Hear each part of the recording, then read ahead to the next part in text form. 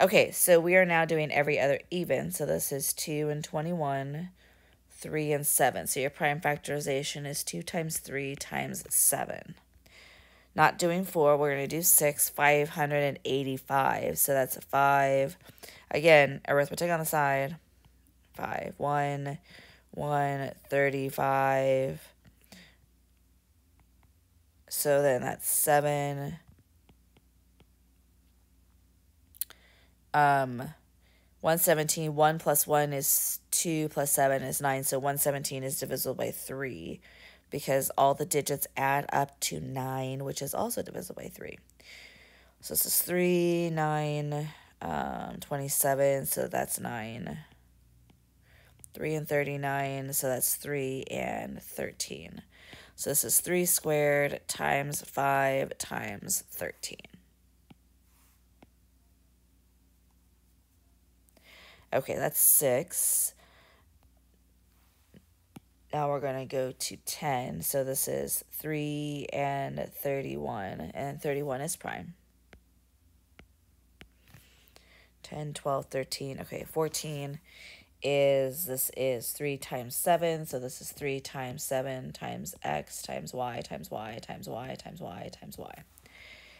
And then, ooh, I never erased my arithmetic here from the previous one. We'll erase it now. Okay, and then 36, 2 and 18, 2 and 9, 3 and 3. So this is 2 squared times 3 squared, g, n, n, n, n.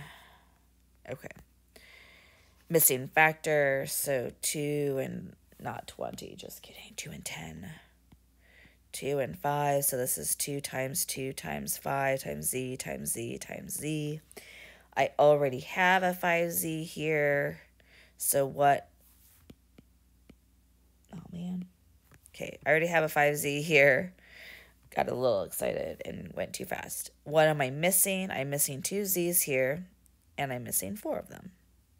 Or 4 number, not the number 4. So 4z squared is what I'm missing. So again, I'm going to highlight what I already have, and then I'm going to multiply by what I have left over. Okay, not doing 24, 26. 2 and 20, 2 and 10, 2 and 5. So this is negative 2 times 2 times 2 times 5. Q, Q, R, R, R. Okay, so what am I left with? Or what do I have? 10QR. 10Q and an R. But uh-oh, on the left-hand side I had a negative. So this whole thing's going to have to be negative, because I'm going to be left with a negative.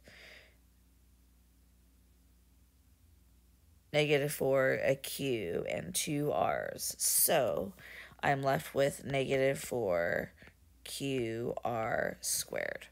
Okay.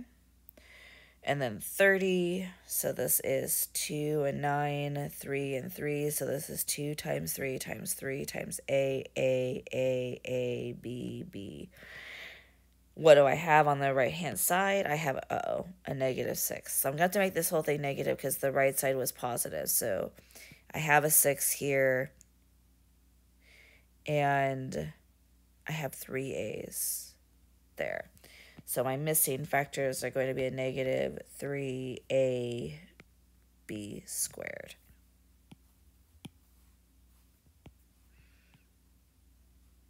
Color it for you guys. Okay. 32, 33, 34. So then 2 and 10. 2 and 5, so this is 2 times 2 times 5 times x times x times x times y.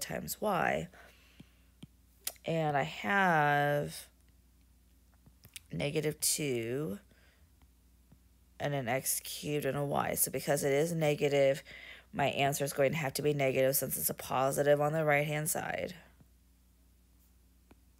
So it'll be a negative 10y. Okay, so that's 34, 38. Oh, that's back to this, like, negative thing. So, again, what you'll notice is that, and I did this in the odd-numbered questions, but what you'll notice on the right-hand side is the right-hand side looks very similar to the left-hand side, except the x squared is negative and the y is positive on the right-hand side. So if I multiply this by -1, to check my answer, I would have gotten a negative y, a plus x squared by distributive property.